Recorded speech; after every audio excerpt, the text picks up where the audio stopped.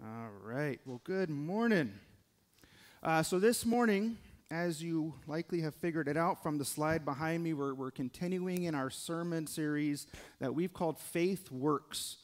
And it's a sermon series we're doing through the book of James, which I love this book. I think it's been a fantastic book so far to study and to dive really into as we kind of proceed.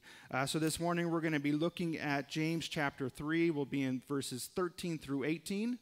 So usually when it's just a handful of verses, that means there's probably a whole lot there, and you'll soon find out there really is.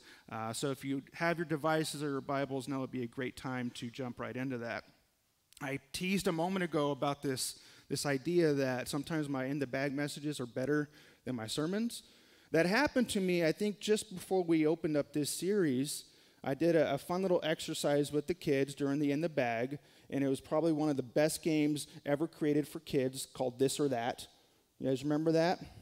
As a matter of fact, I quite literally probably got more positive feedback on that In the Bag message than I did on my sermon that day. So as you can probably tell, my ego is just sky high, right? So I got a lot, of feedback on that versus the feedback on the sermon. And one of the things that we talked about there was just making choices.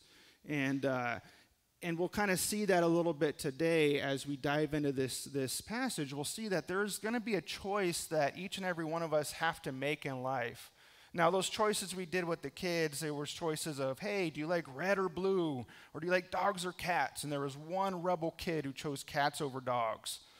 And those are fairly irrelevant, right? If you really think about it in the big scheme of our lives, particularly when we look at eternity, those are pretty insignificant choices we have to make. But as you can probably see, and you can probably tell from where I'm heading with this, we have a lot bigger decisions that we need to make in our lives. Just adulthood in itself, but really when we look at the big scheme of things and eternity, we know that there are big choices that we have to make. So we're going to talk about that this morning. And one of the neat things about the book of James, as hopefully you've seen so far too, is James in this book is a very active book. James talks a lot about acting out our faith. And this is one of the reasons why Pastor Pat and I decided to put this kind of following the Proverbs sermon series we did, because we felt that there was a lot of similarity between the two. And as we've seen, and we'll see a little bit later too, there's actually a lot of similarities with the book of James and on the Sermon on the Mount that we find in Matthew 5 through 7. So we're going to take a look at all of that this morning. So if you want to follow along, please do so. The passage will be on the screen, and of course in front of you as well if you have your device open. We'll start at verse 13 and read through verse 18. Verse 13 reads, "Who is wise and understanding among you? By his good conduct let him show his works in the meekness of wisdom.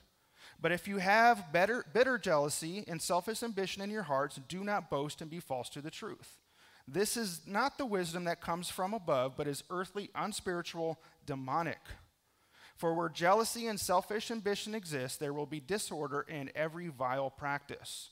But the wisdom from above is pure, then peaceable, gentle, open to reason, full of mercy and good fruits, impartial and sincere.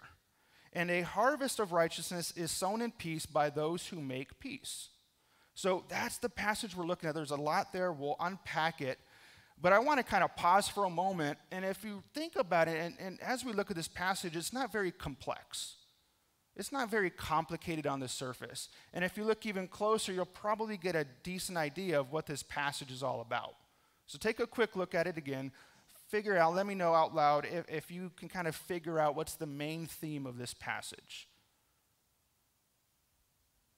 Not everybody at once. Wisdom. Right? In this short passage, wisdom is, or wise or wisdom, right? A form of that word is used 4 times. That's a lot in a small passage. So I think we have a good idea already of what this passage is going to be about. So the letter of James, as we talked about, is this great follow-up to the book of Proverbs. And way back when we started the book of Proverbs, we identified and defined that term wisdom. And this is how we did that. We defined it this way. God-enabled skill for living. And this is important because when we look at this deeper, so the Greek word for wisdom is used here, but it's going to be a little bit different than what the Hebrew meaning of it is. And that's when we dig deeper and understand this book and the author particularly, we have to realize that James was Jewish. And he had a Hebrew culture and a Hebrew mindset. So when James is writing about this idea of wisdom, we have to recognize that he's really understanding this from a skill point of view. Because in the West, our point of view is it's knowledge. When we think about wisdom, it's knowledge-based. The Hebrew mindset is about skill. And maybe more specifically, how we live out that knowledge that we've received. And that's kind of what James is talking about here. And we see that in this book, and we'll see that all throughout. And if you really think about it, James has already done this a lot in his epistle, or his letter. I like to say epistle, but that's a very old word. It's something that he's already been teaching us how to live out our faith, and he's talked about this, and we've talked about it quite often already in this series. Last week, Pastor Pat did a really good job on kind of breaking down all of these skills that we've seen already, and this wisdom that's been broken down, and particularly the maturity of this disciple and how we become mature according to James. So real quickly, I want to talk through those. We saw last week that when we open up this series, this maturity that disciples are to have, it starts with our trials. It starts with being tested through our trials. And then from there, what we've seen is we have these victories over temptation. And then we saw that the wisdom comes from, maturity comes from our intentions and how we go about doing the Word of God. And we also saw that in chapter 2, when we opened up that chapter, we talked about how we need to be treating everybody equally and with love.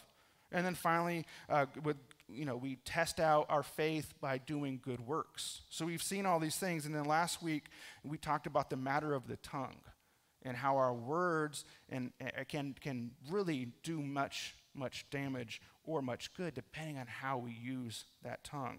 And what's interesting about this passage, when you look closely at it too, is it's verse 13, that you in verse 13 is tied directly into that you in verse 1. So he's still on this idea of the tongue, and he's still on this idea of how we're to live out our faith in a wise manner.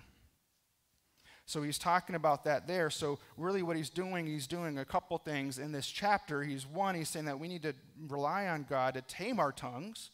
And then what we'll see today is we need to rely on God with wisdom and with that godly wisdom. So the main idea, like I said earlier, this is not a complicated passage. So the main idea, you probably already guessed it and filled in the blanks, which is great. The main idea is this: a mature disciple seeks wisdom from God. A mature disciple seeks wisdom from God. So what we're going to do this morning is we're going to talk about these two contrary types of wisdom that this passage develops. And we're going to talk about these two types of wisdom, and we're going to answer a couple questions along the way. First question we're going to do is we're going to ask, what does this look like? So there's a wisdom. What does this wisdom look like? Second question we'll answer is, what is its result? So we know what it looks like. What does it produce? What's the result of that type of wisdom? And then finally, we'll close with just a couple of steps to living wisely that we'll develop directly from this passage. So with that in mind, let's talk about this first type of wisdom. And this first type of wisdom is worldly wisdom. Worldly wisdom. I'm going to try not to say that more than once because it is a tongue twister. So worldly wisdom is the first concept there. So what does this look like? I think what we need to do is go back and understand what the sources is and what the sources are of this type of wisdom. And the source of this type of wisdom is really focused around three things. First thing we see is it's earthly, it's unspiritual, and demonic. So that's how the ESV renders this particular passage here in this verse. If you have a different translation, unspiritual might actually read something like sensual. The word demonic in the ESV might be rendered differently in other translations as of the devil or in the devil or a devil, right? So it's going to be a little bit differences, but overall, the idea is the same. So I think what we need to do is understand, why is this dangerous? right? And I think most of us in this room understand that concept, but I really love John's epistle, or one of John's letters. 1 John chapter 2 kind of develops this idea of worldliness. So I want to go there real quick and kind of talk about what John says about it.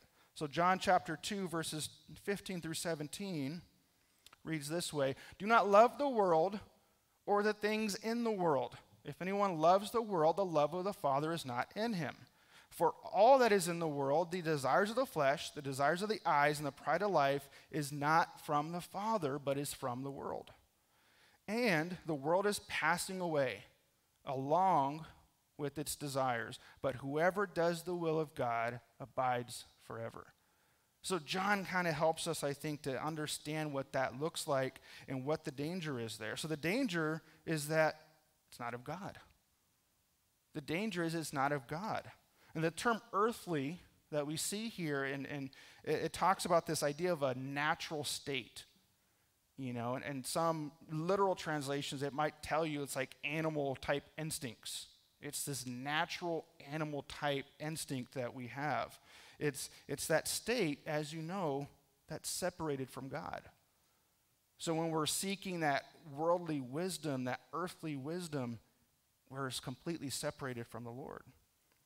So now that we understand what that source of it is, let's take a look at what that looks like in practice. So the passage tells us that this looks really in two different ways. It says it's jealousy and selfish ambition. So in jealousy and selfish ambition, that's what it looks like. No, the world influences us, and what it does is it influences us and it drives you and I to us, right? It drives us to us. It's a selfish exterior, right? Where all we're doing is we're focusing on self. And that's really what he's talking about that. God's wisdom, as we'll see a little bit later in the second type of wisdom, God's wisdom drives us to him, and it drives us to others.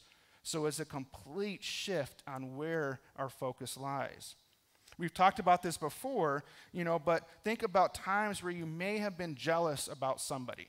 Maybe somebody got a new job and they're making a lot more money, or maybe somebody got a new car, maybe somebody got a promotion at work, or whatever it might be. And sometimes, let's face it, we get kind of like, ugh, another victory for Joe, huh?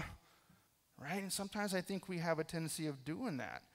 So how many of us maybe in that same breath have said, you know what, God, I've been faithful. I pray every day. I go to church every week. I'm a good dude. How come Joe's getting all? How come he's getting everything? What about me? I'm sure each of us have been guilty of that at least once or twice. I want to quickly just kind of take a quick sidebar. Verse 14, if you really look at it closely, verse 14 is actually a command. James gives us a command in verse 14. He says, if you have bitter jealousy and selfish ambition in your hearts, here's the command: do not boast and be false to the truth. So he's warning, and remember, he's writing to a group of Jewish Christians. So he's addressing things that are happening in that community, in that body of believers. So there's somebody in that body of believers that is acting out of jealousy, bitter jealousy, and selfish ambition, and he's warning against those things.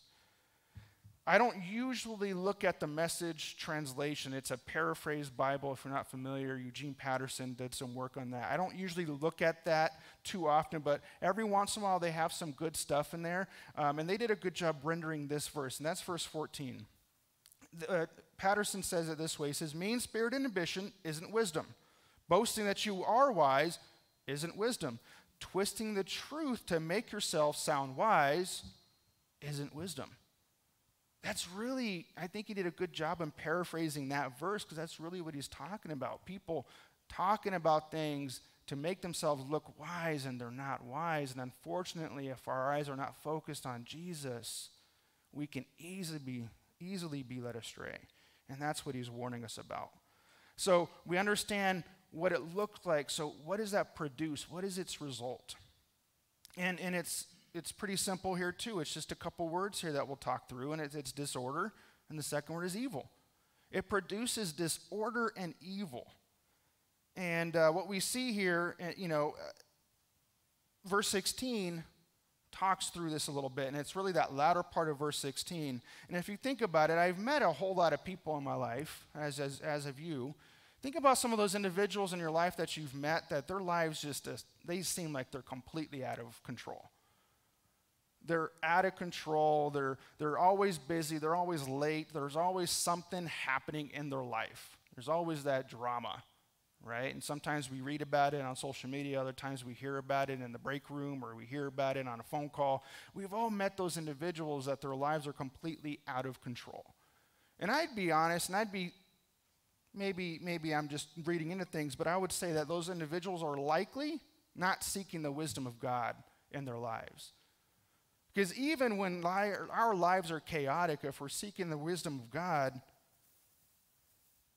generally speaking, just like the passage that Susan read earlier from Romans 8, it tells us that he's still in control. And when we let go of that control and we allow him to control, that allows that chaos to turn into peace or joy. That's why we read, even here in James and other letters, we've got to be joyful even under trials, tribulation. And we see that often in the New Testament. But I do think that this verse talks more about and less about this busy, out-of-control individual, because what we see here is this idea here, it produces evil.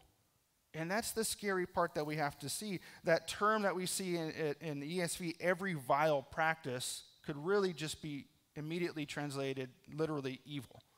And that's what it produces here. It leads to evil. It leads to chaos. One of my favorite things I've learned over the past several years is in the creation account, one of the things we read about from God and how he created things, we can really read that section of Scripture to understand that God turned disorder or chaos into order. He turned disorder into order, and that's what we see when we're living under him. And here's what we have to get from that. He's already done that for some of us, and he is able to do that. When we try to create order out of disorder in our own power and within our own might, it doesn't always turn out so great. So God can do that to you and I, and I suspect that he's already done that for many of us as well. Psalm 19 helps us to see that too. He says this, Psalm 19 verse 7, "The law of the Lord is perfect, reviving the soul. The testimony of the Lord is sure, making wise the simple." God has the power to make wise the simple. We'll touch on that a little bit later as well. So we see that there's a choice that needs to be made. And what does this passage tell us? Is it tells us that it's the law of the Lord. So we can translate that to the word of the Lord. The word of the Lord directs us. The word of the Lord helps us to see these things and helps us to be wise. And so when we lose sight of that, what do we begin to do? We begin to rely on our own knowledge, our own understanding, or, unfortunately, those things of the world that can really get us sideways. And if you think about the world and its influences, what did Jesus say about this world? Who did he say was in charge of this world?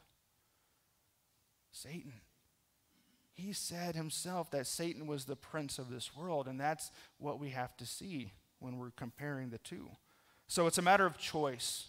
Spoke about this earlier. It's a matter of choice. We have to make a decision to follow after God's wisdom, even when it might be difficult, versus following after the wisdom of man and of this world. So we've seen that first type of wisdom, that worldly wisdom.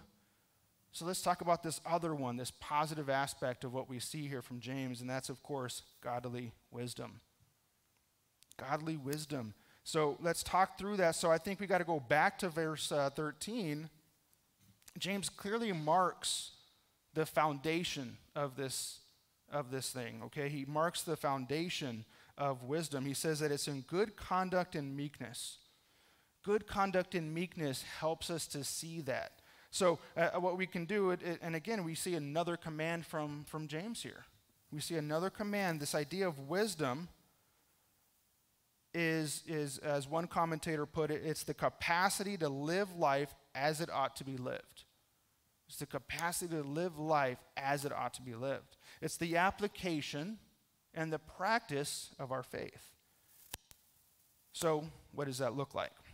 First thing, and it's real quick, and it's a simple one, is in verse, it's a list. We'll go through a long list of things that it produces, and it starts in verse 17 with pure. Okay, so that's the first thing that it produces. And notice how he says first pure. That has to, it's primary. That idea of first is it's of most importance. It's primary. It has to start there. It starts there because God is pure. If God is pure, then we are seeking after his pure wisdom. That's a designation we see there. Purity begets purity. And that's what we need to see here as well. So our lives, and we've seen this in the scriptures, need to be blameless and righteous and just before God and man. And that's impossible with God, with earthly wisdom, as we saw already. Second thing we see here is it has to be peaceable.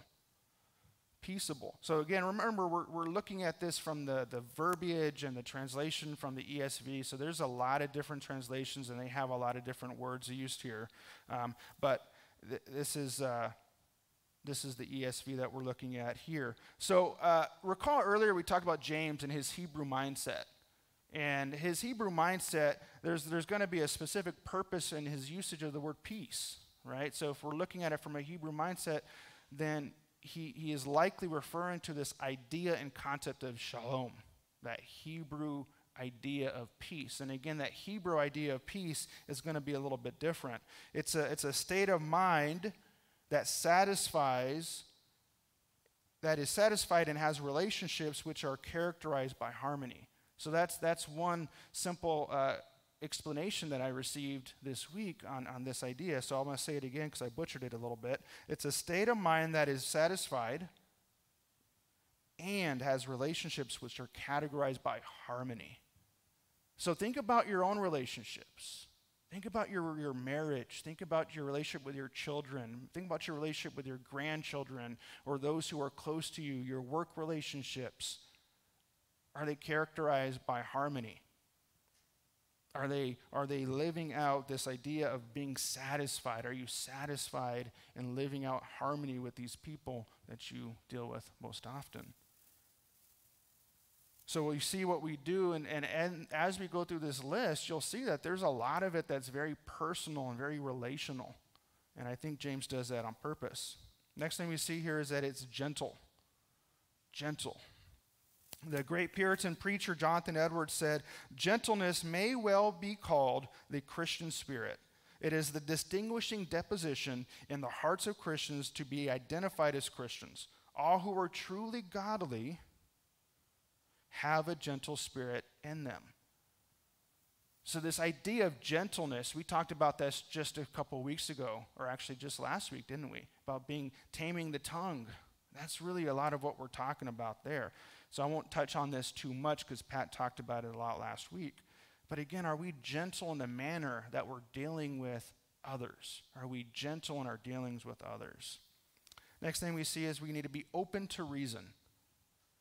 Open to reason, right? I think immediately our minds go to social media or dealings with others from different side of the fence. And I think that's a reasonable place to go. But this phrase, it actually alludes to this idea of obedience and agreeableness. And it talks about this idea of being compliant and teachable and be willing to be persuaded and to be willing to yield to one another. That's the concept here that James is talking about. And when you break it down like that, it becomes more and more difficult when you're dealing with somebody or dealing with the government official and things that are affecting us in our world and our culture today. But that's why James says we need to stick to the Word of God and we need to stick to Him and seek after His wisdom, because otherwise we're going to be in a muddy puddle. So this idea here says we need to be open to being reasonable with others, and that's not an easy thing to do. And I tell you what that does is it requires a humble heart and a humble attitude. And again, that's not always easy either. Next thing here you see here is full of mercy and good fruits. He puts this phrase together, full of mercy and good fruits. So this idea of mercy could refer to as compassion or even in this context, empathetic, having empathy with somebody else. So there's a little bit of different aspects that we can take from this. But again, I think it's really important that we notice that James puts this together, full of mercy and good fruits. It's this idea that we saw back in chapter 2 when James says it's better than to do something than to say something, right? Better to do, and James talked about that then. It's the evidence, it's the doing of our faith that really shows if we are truly disciples of Jesus. Next thing we see is it's impartial. It's impartial. So this idea of impartial, hopefully it sounds familiar. We saw this back in chapter 2. And this is obviously kind of that other side of the coin, right? The other side of the coin here, where James here is really saying that the true and mature Christian is not divisive. It's something that says that they tend not to stir up friction in a group.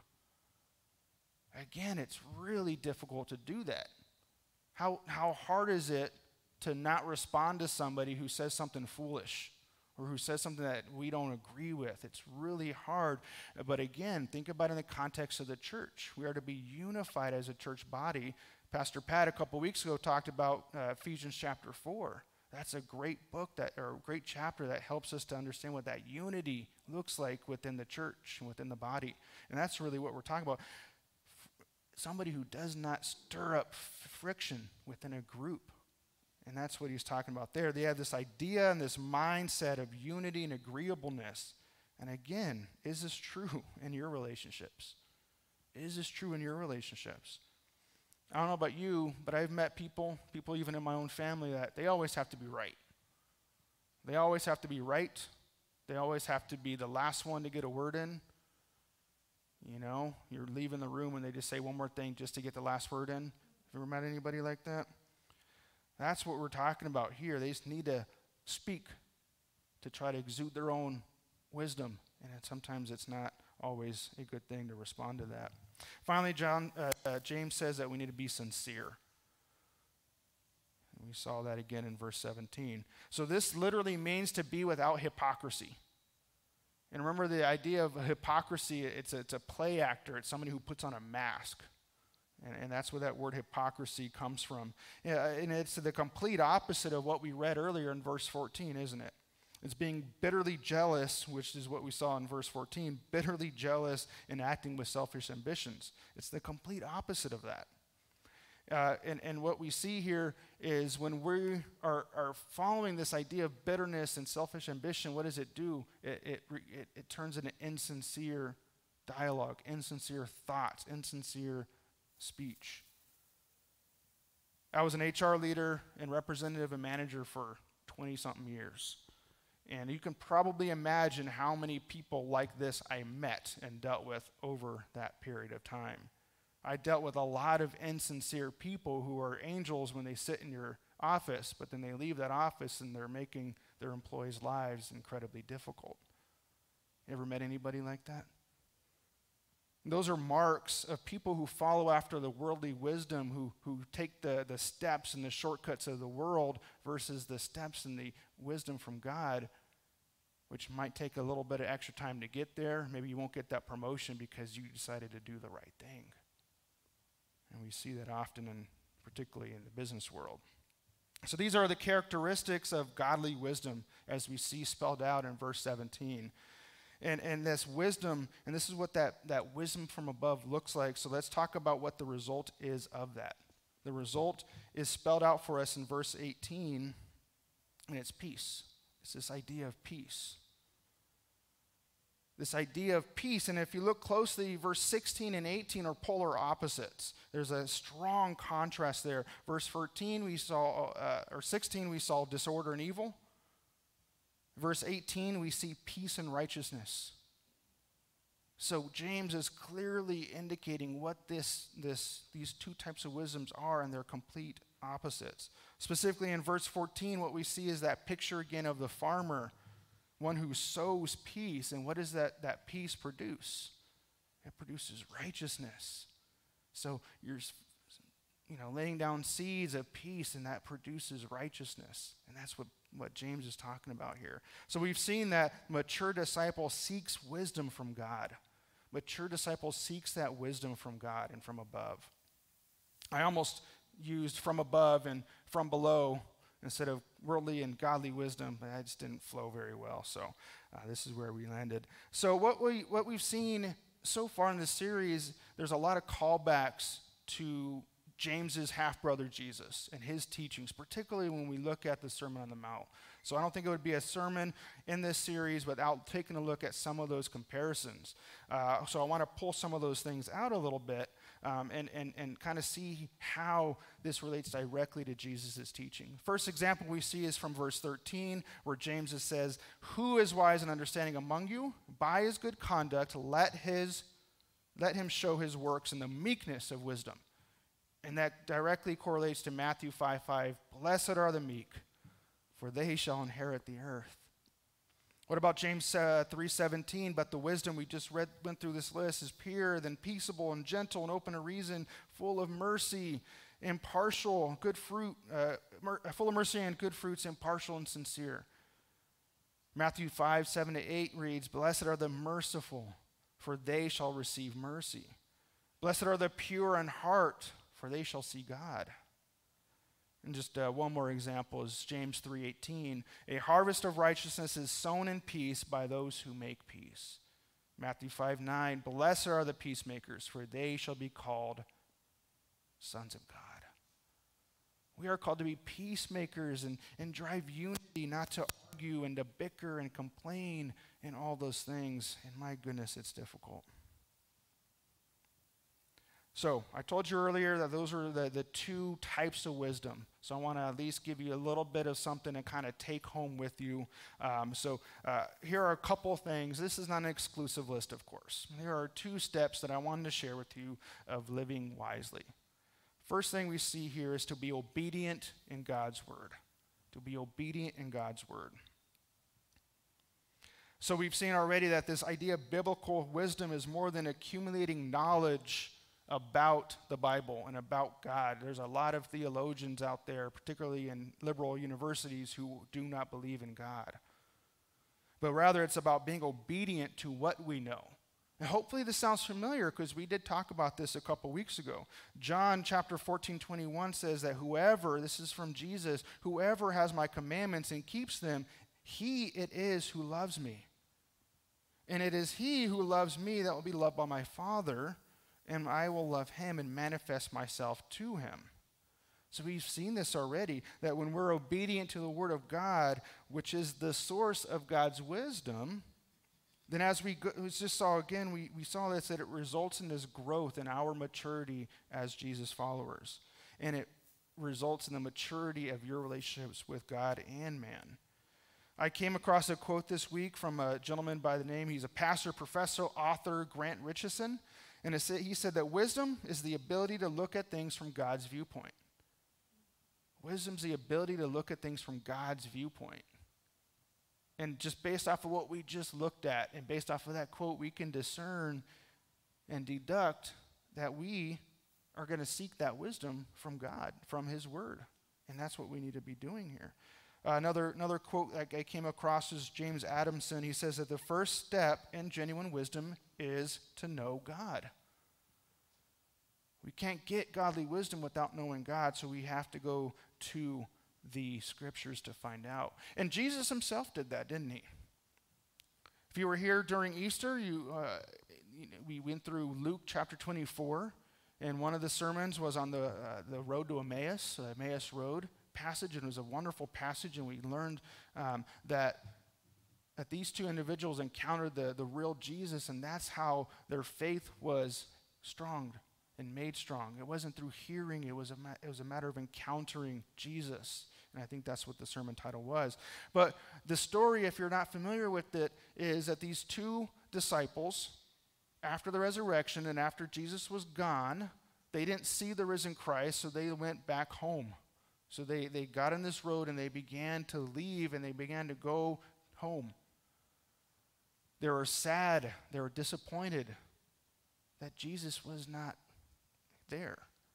And Jesus went to them. Jesus went to them. What's going on, guys? You good? And then the scripture says this, and this is one of my favorite verses, and beginning with Moses and all the prophets, he interpreted to them all that the scriptures, interpreted in them and all the scriptures the things concerning himself. Jesus himself went back to the book of Moses and the prophets, and he shared with them all that they needed to know that pointed to him. And we read that their hearts burned and their eyes were opened and they saw Jesus and they were comforted. And that's what we see there. So the first thing we need to do is be obedient to God's word. And then finally, the second thing is we need to have a humble heart before God and man. We talked about that a little bit earlier. We have to have a humble heart before God and man. Humility, and this idea of humility is found in that word meekness that we saw earlier. It's found in that idea of meekness we saw earlier. And again, it's directly attached and associated with this idea of wisdom. And being agreeable and being able to be learned and able to be teachable. And this idea of this heart is what we saw in verse 14 with this earthly wisdom is produced. So we see that we need to have a humble heart before God and before man. Again, we talked about the Proverbs earlier, and I think this is a great verse that helps us to see this. When pride comes, then comes disgrace. But with the humble is wisdom. So we see this idea how the humble humility, humble heart, and attitude before God and man is a mark of godly wisdom. I want to share with you one last biblical example. Frankly, these are just a couple of steps. I told you it's not an exclusive list. But here's another example of seeking godly wisdom, and it's from the account that hopefully is familiar to most of us of Solomon. 1 Kings chapter 3, we see that God appeared to Solomon in a dream. And he told him, what is it that you want? And what did Solomon ask for? He asked for wisdom. He asked for wisdom for the purpose of leading and serving the people of God. Right? So he wanted to have this wisdom from the Lord because he knew his own wisdom wasn't going to be enough. So the Lord was pleased with this request, and what did he do? He gave him more wisdom than anybody from before and following him. He was the wisest man. So Solomon didn't have to go and hit the books. He didn't have to go to seminary. He didn't have to go and find the wisest man on earth. He gained his wisdom from God. God was the giver of wisdom. So that's why we have to see him. Earlier we saw this idea from Psalms 19 that God can make the wise or the simple wise. No, don't quote me. I'm not calling you simple. But I'll gladly take that designation of simple if that means God can make this guy wise. And God can, and God has with most of us in this room. So we talked earlier about this idea that we need to make a choice. We need to make a choice of either following after the things of this world and this worldly wisdom, or to follow after the things of God and this godly wisdom. That's the choice that we all need to make at some point in our lives. And sometimes that's, situational. Other times it's a large aspect of our life. So again, maybe to put it in simple terms. Today, do you choose to seek self, or do you choose to seek God? Let's pray. Father in heaven, Lord, thank you, God, for your word that is full of wisdom, that is full of incredible things that we need to understand completely and wholly in our lives. So help us to develop the desire to seek after godly wisdom and the discernment to push away the things of this world that might distract us from seeking after your wisdom.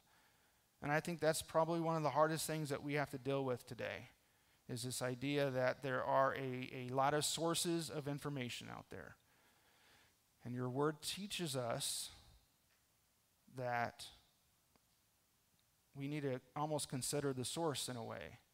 And we need to make sure that whatever we look at and whatever we try to employ in our lives aligns with the word of God. So help us to do that. Help us to know your word so we can know you better. And we ask that in Jesus' name.